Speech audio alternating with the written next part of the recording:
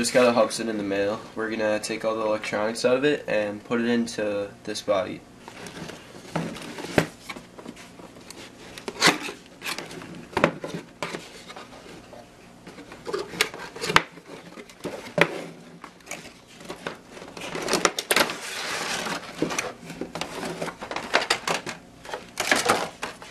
Controller, spare propellers, the drone and battery, and the charger. So immediately we can, I'll leave that on.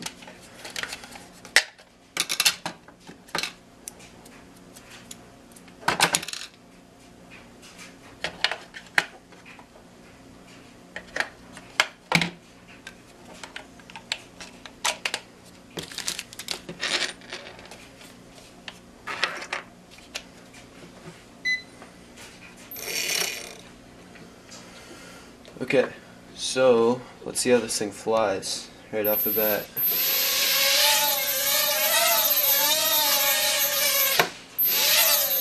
Alright, so it's not so stable, so we're going to have to calibrate this. To do this, all you do is you put this stick in the bottom right, and then you wiggle this one back and forth until these lights blink.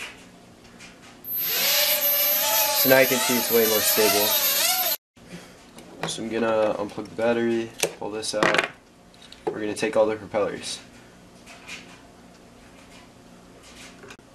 You might need something to lever them off. I usually use a knife, but screwdrivers work. As long as it's a flathead. There's these little rubber things. To take these off, you just peel it back. It's like, yeah.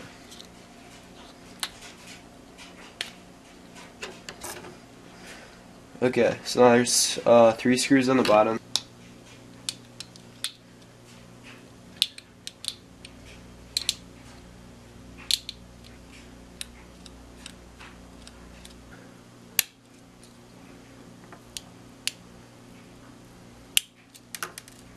And the last one. This is what it looks like on the inside. Alright, so what I'm going to do is I'm going to pull these wires out a little bit.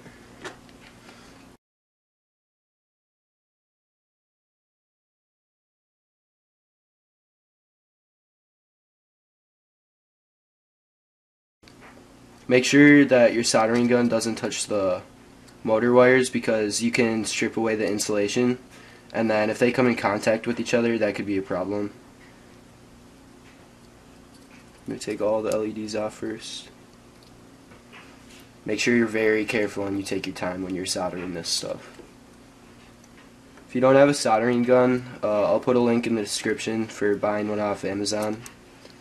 And I get all my parts off of Amazon Prime so that I can get the 2-day free shipping. So you're going to need pliers for this. Don't grip the motor too tightly. So you just do that and twist. And you need to pull on the wires, not the motor, because the wires can come out.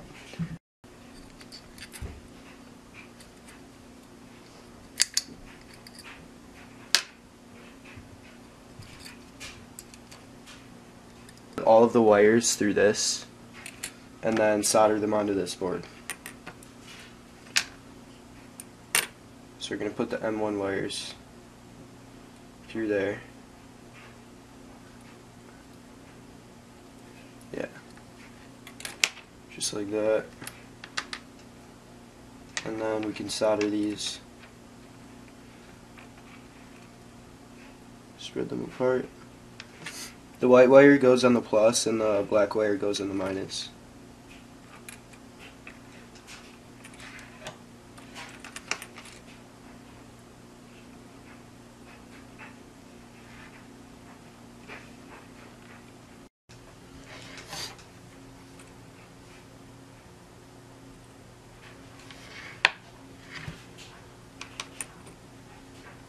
Alright, so we've got M1 on. Let's do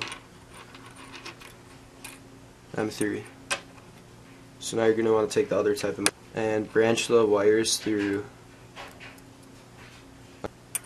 Red is plus and blue is minus.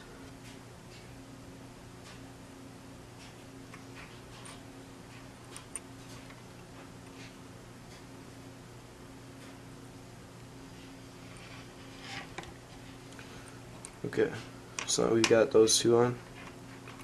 Let's twist it over and go to the other side. We're going to put this one opposite from its same color. Branch it through, making sure not to put it through any other wires.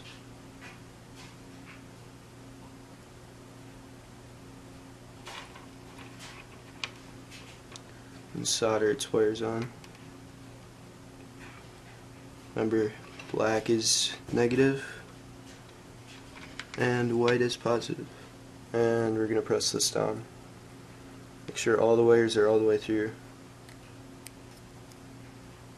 You can tug on them a little bit. They won't come out. Depends on how well you soldered them.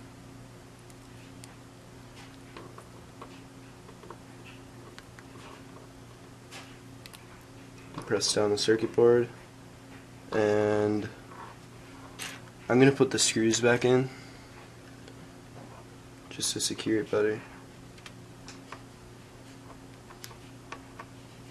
There we go.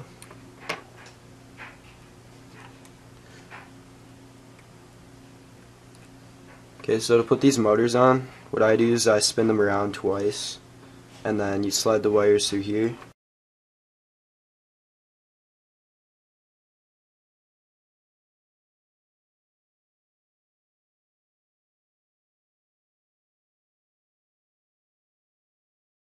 This will keep them from getting chopped by any propellers. On the rubber band first. So you can use like tape and stuff, but I found this little rubber band by luck, so it's great for securing down the battery. Now we can put the guards on. These will sort of protect your wires, and then you just snap it on there. Make sure this is going through that gap, and then that'll hold your motor in place. Well, this one says A on it. That means the A propeller goes to the top right. But let's actually get the white A propeller. Yeah, here it is. You put that at the top right, this one at the bottom, this one at the top. This is a B propeller, so B's go like this, A's go like this. Now we can put the battery on. So grab the two rubber bands, stick the battery through, and plug it in. Turn on the remote, and you're good to go.